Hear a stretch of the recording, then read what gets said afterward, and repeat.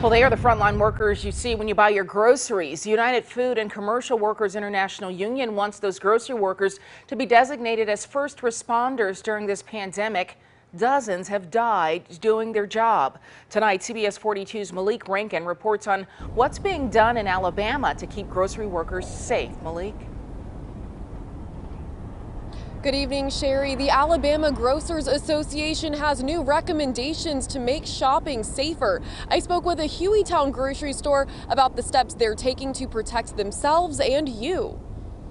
Barry Dabbs starts his shifts at 2 a.m. He comes in early to clean the registers, carts, and other frequently touched places. Basically, we just sanitize. Employees are provided masks and gloves, and plexiglass barriers were installed at each cash register for protection. Especially if somebody comes in and they can stand right there in front of it so they're not breathing directly on the cashiers. Signs are displayed on every aisle reminding customers to keep their distance. The Alabama Grocers Association is recommending busier stores take that one step further. Many stores are doing one-way aisles to make sure that consumers are not close to one another and maintaining that 6-foot distance. Ellie Taylor says although the panic shopping has calmed, they're still asking customers to think about others. Please take what you need, but leave some for your neighbor.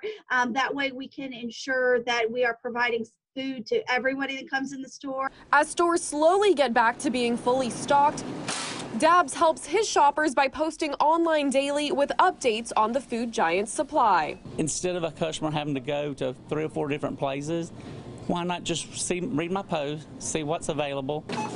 Like I say, I do it all for the community. The Alabama Grocers Association is also asking you have a designated shopper for your household. This way, fewer trips take place, keeping store employees and you safer. Live in Birmingham, I'm Malik Rankin, CBS 42 News, local coverage you can count on.